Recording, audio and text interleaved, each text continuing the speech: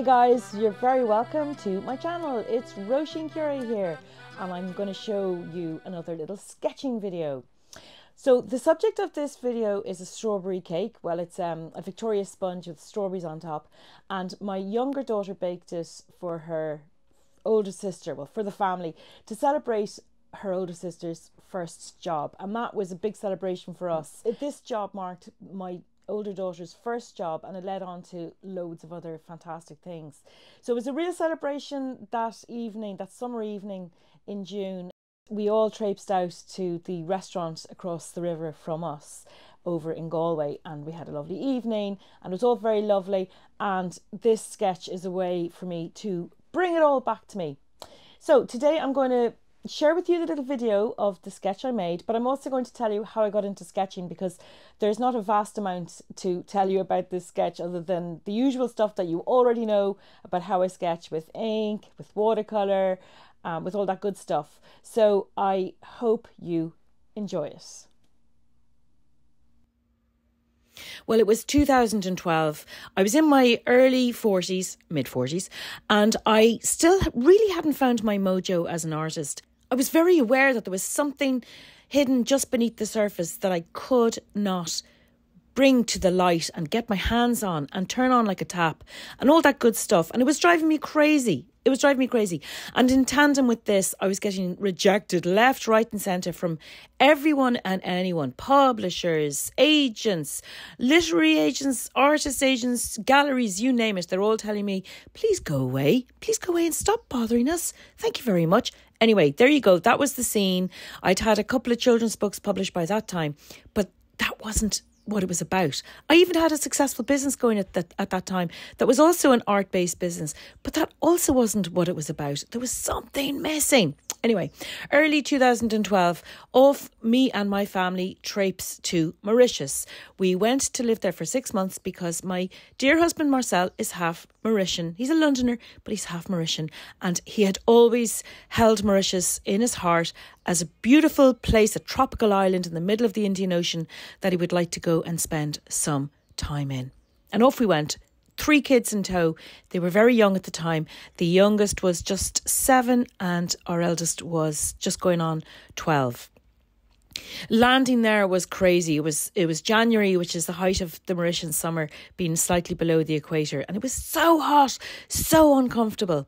And within a few weeks, I had been given a birthday present. My mum, Cindy, my wonderful mum, had insisted on packing, on sending my birthday presents in my already overstuffed suitcase with me. And I was thinking, I can't fit this in. But my mum had wrapped it so prettily in pink paper with a huge pink ribbon. And what could I do? Off it came with us. And that was the book that ended up changing everything for me. It was called Everyday Matters, and it's written by Danny Gregory. And I know Danny has changed the lives of so many with his miracle sketching thing that he also stumbled across as well. I started to read, and it was about Danny, who picked up sketching at a difficult time in his life. And I was sitting by the pool at the time. It was another roasting, sizzling, uncomfortably hot day. And I looked at the pool, this beautiful turquoise pool in front of us in our villa.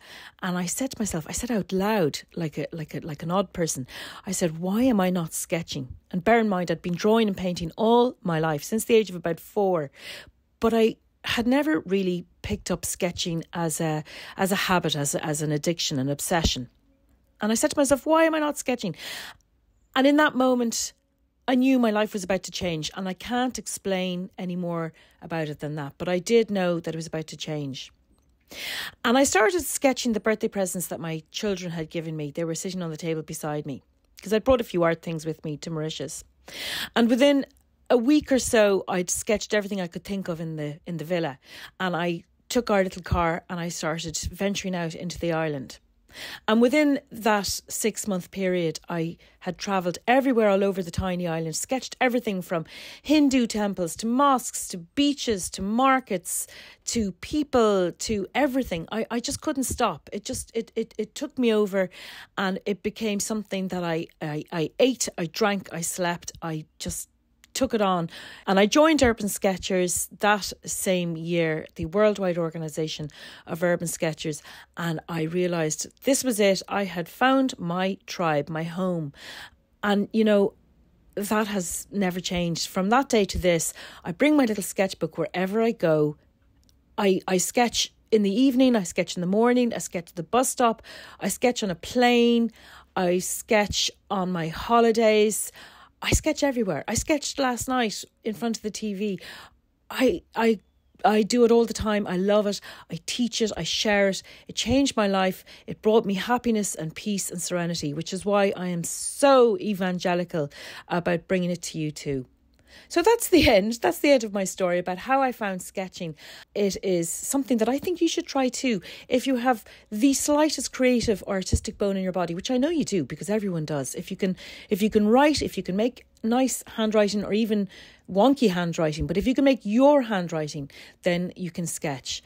So that's my story. That's how I found sketching. And I hope that you enjoyed this short little video. We certainly enjoyed the cake. And I look forward to sharing more videos with you. Bye now.